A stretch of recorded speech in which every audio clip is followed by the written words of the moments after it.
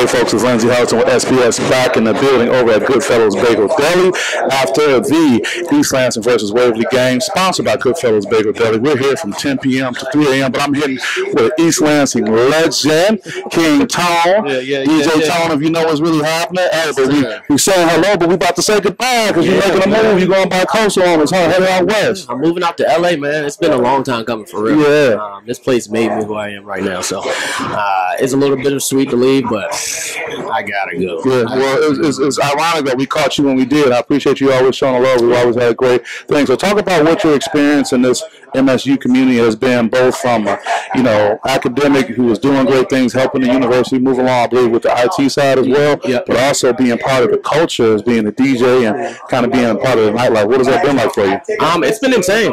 It's nothing that I ever dreamt about. 1,000%. I just came here to go to school. I played rugby. I came here to play rugby. From Maryland, right? I'm from DC. DC, yeah. I came here, played rugby, dog, and then I just fell into like the DJ stuff. Obviously, I worked IT during the daytime.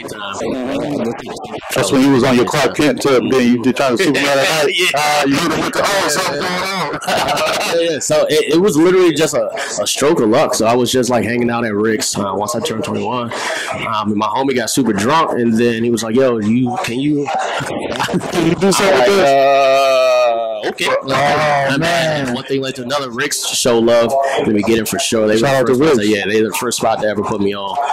And I just grew from there, man. It was just an insane ride. I never thought it would grow to what it is now, especially with the every night DJing and stuff like this. Stuff that I dreamt about. Yeah, it's crazy. Yeah. I'm always like, man, I wish I, DJ like out of state and stuff like that. Right. Like, wait, man, we DJ? Yeah, right. So from the time that you were a student, how much time has that been up until now? Man, I came here in 2011. Oh wow! So yeah, it's going on 10 plus.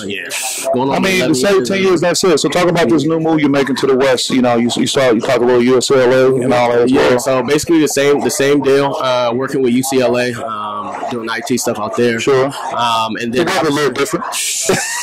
Today, listen. This week, that first day of fall, this week I woke up and I opened my door and it was like 40 degrees. I'm like, it's time to go. But that was an extension from your Maryland, your DC experience, right? You stayed with it. DC don't get super cold. Don't get me wrong. It still snows and stuff like that. But up here, it was a shell shock for sure. I remember, I think it was like 2014, 2015 when they had that big snowstorm and it was like negative 30 degrees. I know, that's crazy. I used to live up in Chandler doing that. Oh, man. And there was no food spots. Couldn't move around. The only place that was open was the liquor store. Wow. You had to drink your meals, huh? That's it. When the Goodfellas going on. So let's talk about this, man. Let's talk about the inspiration in your story and what you can say to other people who may be trying to figure things out. You got the IT going on, so you can always try to excel and go forward there. But this whole creative side and getting into the nightlife, into the hustle and dealing with people. Talk about what inspired you to kind of stay on that. So the biggest thing, I just wanted to, the things that I love to do, I just want to get paid for the things I love to do. I just want to get paid. Is that fair to say? Yeah, 1,000. Why do people lose that and say, no, I just do it for free? Oh, no, man. I honestly don't know. Maybe they're scared to talk about money. That's the biggest thing. That was the biggest thing for me when I first started DJing. Just that conversation with people talking about money, like, yo, what's my fee? How much y'all charging? Talk about that moment. I'm putting my sports psychology hat on where people almost got to look in the mirror and force themselves to say it. But talk about why are humans scared to talk about what their value is? So I feel like people don't want other people to look down or think a certain way about them, especially when it comes to like talking about money. Or let's say hypothetically I go somewhere and like, yo, I want $2K. Yeah, sure. Automatically someone's gonna look at me like, $2K? You want that? But you gotta start those conversations either way, or you're not gonna get paid at all. You gotta believe it. Yeah, you gotta believe it. Yeah. Or you won't get a dime. And then, I just heard this recently I thought was pretty good. Someone said, I'd rather have a bigger fee and deal with a smaller group and make more than a smaller fee trying to deal with everybody. So at the end of the day, you guys just deal with 10 people. Y'all just go jump in like that, say what's up. Yep. Y'all enjoying it? You guys are right here. You're just not on that one. Who y'all representing for? Who y'all want to shout out? Michigan State University. Yeah. All right. Philly, baby. All right. Well, come back and see us. Take care.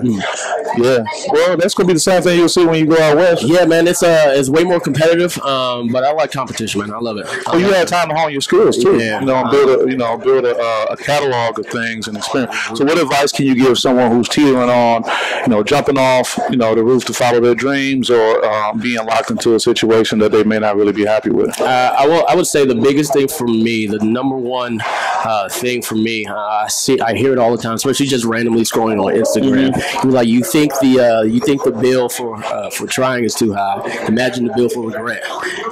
That's heavy. It's crazy part. I see it every week. Just scroll on Instagram, and it just kept pounding me. Like, damn, I for sure just want to go to LA and just turn up one time. What happened if I don't do it? I'm always thinking, damn, I should have. Yeah, you should have. It's crazy because I always talk to people like, man, I should have did. Right. I hate that. Yeah, you don't want to be on that. Talk about 5 years from now, 10 years. Talk about when you come touch back down, you get off the private jet, you say, man, I want to check out Goodfellas. Because tell us what your story is going to be looking like, you think. Yeah, so the plan obviously is to move out there, DJ, do like the Clark Kent thing, day and night kind of thing. But I want to move full time to like DJing and artist management as well. Talking. Yeah. Don't get me wrong, the DJ thing is not sustainable for like 30 to 40 years. But obviously, I want to get into like artist management. I want to do the whole artist thing myself as well.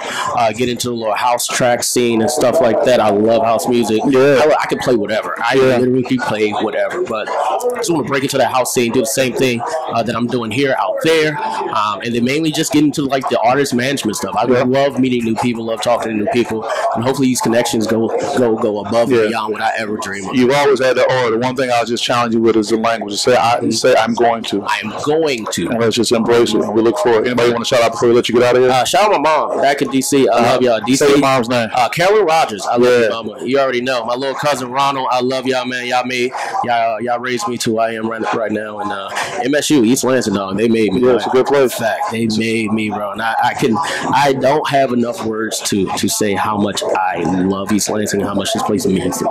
That's awesome. It's rough leaving. Don't get me wrong. It was okay. Well, you just expanded. There's still gonna be another spot for you. Yeah. I'm already hip. I love this place, but so many people here show me love, especially Adrian with the bagel spot. LS showed me love. Luha showed me love. Phil House, Ricks, all them boys, Dublin, they showed me love. They always had my back for show. And they always stuck it to me straight too, and I always did what I had to do and rock for show.